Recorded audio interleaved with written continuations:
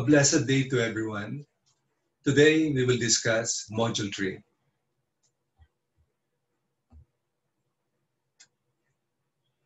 Crafting Business and Supply Chain Strategies. This lecture is only summary of the whole module. For specifics, refer to your module. To begin with, the central challenge of today's enterprise is simply stated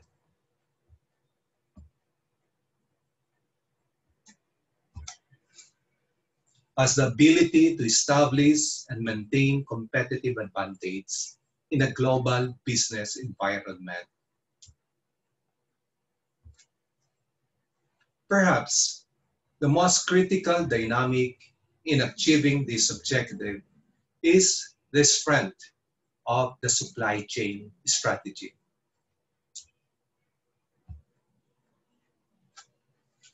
An effective supply chain strategy enables the business to grow value by increasing customer responsiveness, increasing the efficient use of supply chain resources, and decreasing the cost of supply chain operations.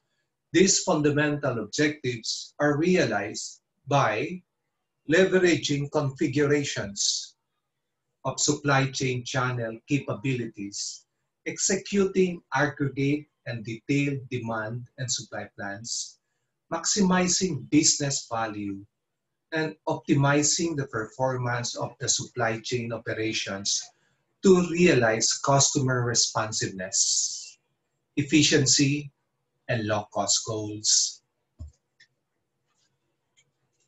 Before supply chain strategies are developed, corporate planners must first seek to align corporate-level goal strategies and growth expectation with today's economic and marketplace realities.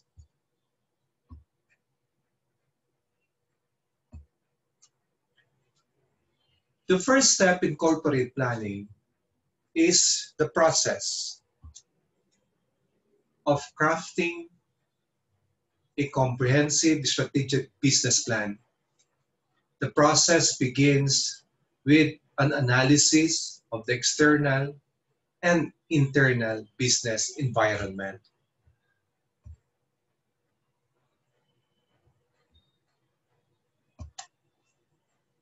The external environment reveals the enterprise competitive strength, the forces driving marketplace change, the actions of competitors, opportunities for future success, and attractiveness of the firm's product and services to the customers.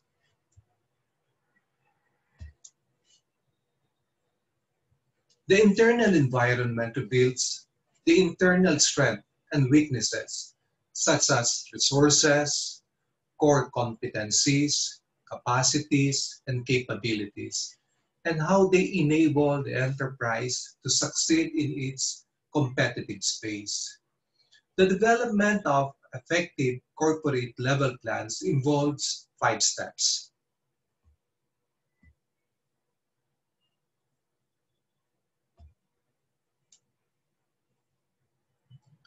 The first is the definition of the enterprise long-term visions and corporate missions, culminating in the formulations of the objectives management wants to achieve, as well as serving as the basis for tracking company's progress and performance.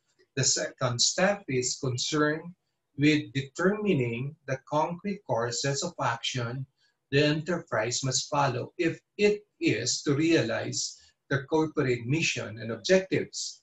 In the next step, the corporate strategy is translated into business unit mission, goals, and strategies.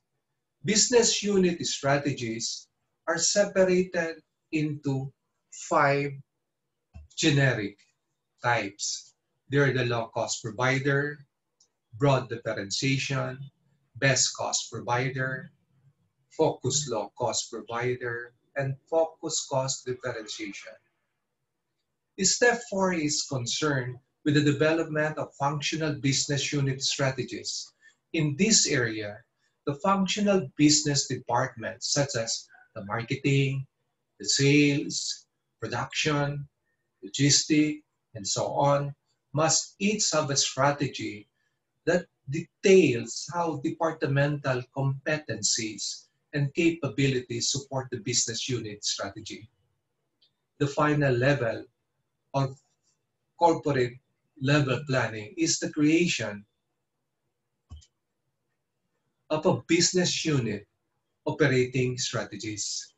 Operating strategies are concerned with the management of operating units such as plants, distribution warehouses, and transportations, and specific operating activities such as logistics, marketing, campaigns, product development, and budgeting. The objective of operating unit strategies is to ensure that the resources and capabilities of the organization can realize the competitive advantage being sought by the business unit and detailed functions.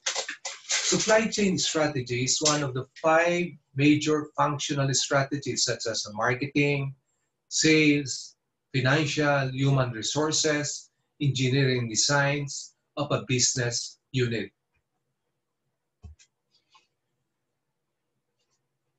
Supply chain strategy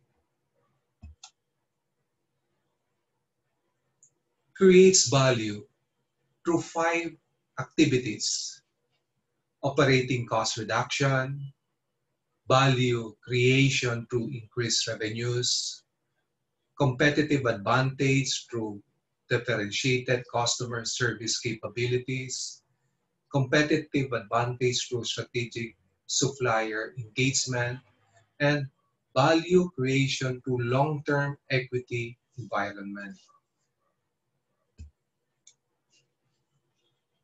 These competitive values are realized through 3 central components of supply chain strategy. The first is the establishment of the performance attributes that guide operational goals. The SCOR model defines these attributes as reliability, responsiveness, agility, cost, and asset management efficiency. The second component centers on establishing how the supply chain process drivers such as customer focus, channel design, sourcing inventory, transportation, and technology will be used in pursuit of targeted levels of resources, responsiveness, and efficiency. The final component of supply chain strategy is defining the performance matrix, detailing business performance plan. An important tool to guide planners in supply chain strategy design is the supply chain strategy matrix. The purpose of this matrix is to make visible the intersection of the supply chain's performance attributes with its operational performance drivers. The goal of the process is to enable planners to attain a fit between marketplace strategies identified at the business unit planning level and the capacities and resources available in the supply chain.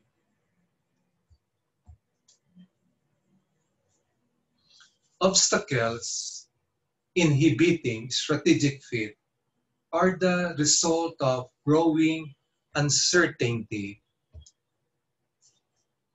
in the demand and supply, increases in customer demand for a shorter delivery times, lower costs, and higher product performance, globalizations of the supply base, changing business and technology environments, and the development of new business marketplace strategies.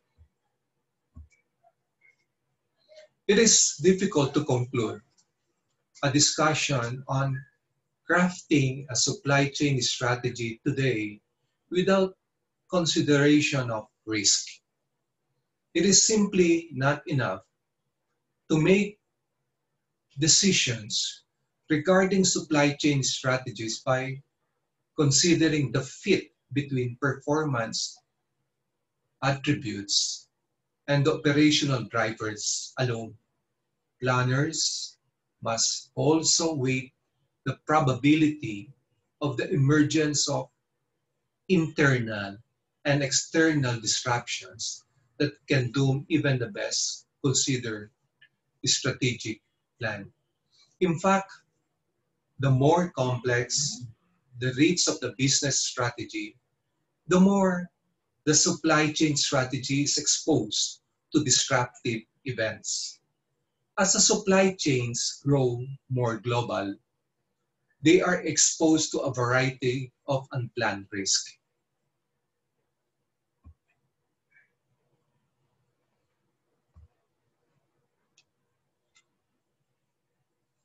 Including supply disruption, supply delays, demand and price fluctuations, government regulations, interference, and natural disasters. If appropriate risk management plans are not in place, these risks can significantly damage the supply chain performance. All in all, supply chain resilience is improved by following 6 best practices.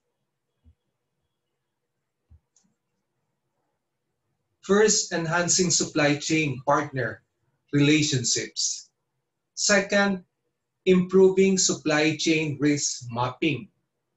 Next, developing greater information system backup and redundancy.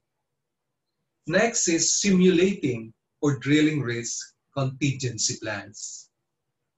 And then developing greater diversity in supply chain material partners and logistics.